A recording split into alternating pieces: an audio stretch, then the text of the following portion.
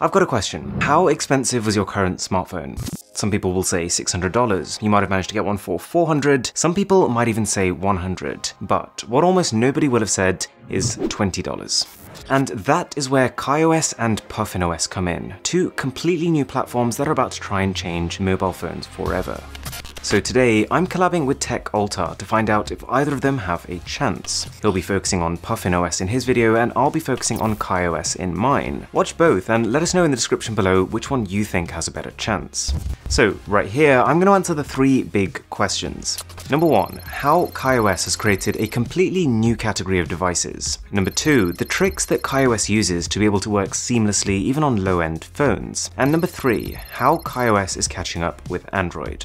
Now, you probably already know, we can roughly sort mobile phones into 3 categories. You've got cell phones that can just make calls or send texts, feature phones based on Java or equivalent, and then smartphones that might run Android or iOS. There are 3 billion people in the world who have no access at all to the internet. They might have a cell phone or a feature phone and be able to call and text, but there's no way they could fork out $100 for an Android phone. But KaiOS is bridging that gap rapidly, and I've actually managed to get hold of one of these devices right here, so let me show you how. Okay, so this is the Nokia 8810. Inside the box you got the phone on top, but also a pair of pretty cheap looking earphones. You've got a 1500 mAh battery, and also a micro USB charger. So the phone itself, and when you pick this thing up and start to use it, some things become very apparent very quickly. It is super comfortable and light, and I like the fact that you can turn the screen on and off with this sliding mechanism there. Plus it has 4G, and that is just the start. You've got Google Maps, which is a little finicky here compared to on a large touchscreen, but everything works. I can sit down and plot a route from Nottingham to London and get step-by-step instructions on how to get there. Which, think about it, for someone who's never had a smartphone and who's just spent $20 to $30 on something like this is incredible. It's got a YouTube app, which is pretty much the mobile website, but videos load without issues and the actual speed is better than you'd expect. And maybe the most important addition with KaiOS is Google Assistant. It does pretty much always direct you to the browser, but that's enough. It's enough for you to learn more about something that you're interested in, and it's enough for it to solve maths problems for you. It's not as jazzy as its Android counterpart, but you'd be surprised how well it keeps up in terms of speed. Plus, one of the biggest ways that KaiOS devices have managed to save costs is by opting out of using a touchscreen. And whilst the caveat is that is potentially fiddly typing on one of those numerical keypads,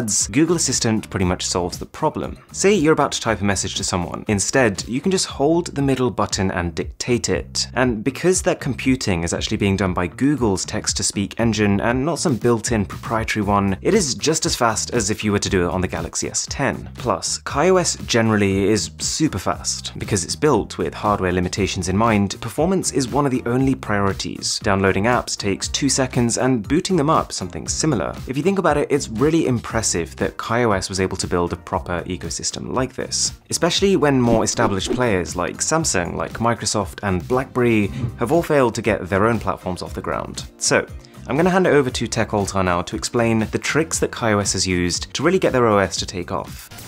If you think about it, a new platform like KaiOS really faces 2 key challenges. 1, it has to work with very little processing power, because of course it is built for cheap devices with very cheap components. And 2, it needs an app ecosystem. But of course in 2019 it is very difficult to convince app developers of all sorts to port their apps over to a new platform, as Windows Phone, BlackBerry and many others have proven. So instead of having its own native app platform, KaiOS runs web apps, which most app developers already have. But KaiOS only allows the most optimized ones into its app store. So those would be the apps that actually offload most of the heavy-duty processing tasks to cloud servers instead of running them on the devices themselves. So for example, Google Maps planning routes on a web server, or Google Assistant doing natural language processing on a web server, for example. With 4G connections becoming reliable and cheap even in developing countries, KaiOS is betting on the fact that even cheap devices can finally start taking advantage of the cloud infrastructure. So with this really smart software strategy, KaiOS is making feature phones really intelligent. But you might still be wondering how this relatively simple operating system is starting to catch up with Android. So back to you, Aaron. You might remember an OS called Firefox OS, a completely new operating system built by Mozilla for smartphones, tablets, and even TVs. KaiOS is actually using DNA from Firefox when that project was discontinued, but there's a specific reason why this is taking off when that failed. You see, on the Mr. Who's the Boss channel, we've already talked about a whole bunch of alternative OSs. Samsung's Bada, Google's Fuchsia, and Huawei's Hongmeng. And whenever someone has asked the question, can this thing become the next main smartphone OS? The answer is always maybe, but probably not. Every single smartphone OS, by its very definition, is going to be compared to Android and iOS, two competitors that are seemingly so far ahead that it's almost impossible for a third party to come in and compete. But KaiOS isn't pitching itself as a smartphone operating system, even though they have got potential to steal market share from Android, as there will be some people who'll be choosing between the two. Because KaiOS is hitting a price point that Android couldn't possibly get to, it doesn't actually need to be as good, because they've created this entirely new category of semi-smart phones at the price of, frankly, a dumb phone. There's very little competition here. And if the theory wasn't enough, the numbers back it up.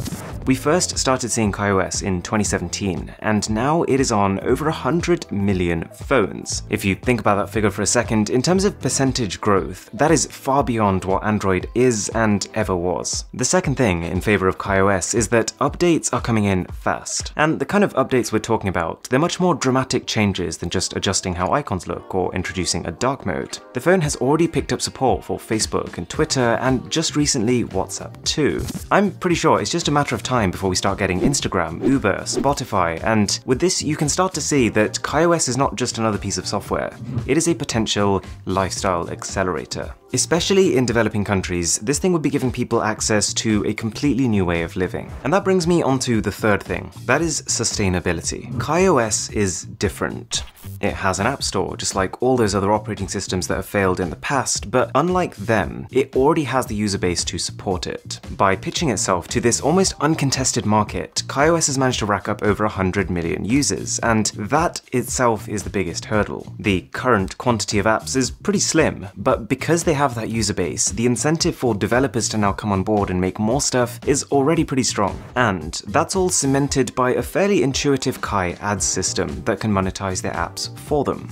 So you've got loads of users who are hungry for content and loads of developers who are ready to start making it. All the ingredients are here for a really bright future. But one thing I would say is that the future of an operating system like this is a little uncertain. Because generally, people are getting wealthier, you would think that KaiOS has really strong short-term appeal whilst money is short, but then at the same time in the long term when incomes become substantial enough that people would rather have the full smartphone experience with something like Android as opposed to the cutback version here. So the only way I see KaiOS surviving long term is by slowly branching out to more premium devices and by starting to offer more and more of a comparable experience to Android and iOS. So that in itself could be pretty exciting. The last thing to bear in mind about this is that using one of these phones actually has some significant advantages over using one of these phones. The Nokia 8810 that I've got here is lighter, it's smaller, and it can last just as long if not longer than my S10. And I could also see a situation where even someone who already owns an Android might prefer to take a KaiOS phone to a music festival or to a holiday. Its low cost means you're not too worried about losing it, and the fact that it's powerful enough to stay fully connected, whilst not being so powerful and so capable that it's distracting, might actually strike the perfect balance for some people. KaiOS could also potentially find a market as the secondary phone for someone who already owns a proper smartphone.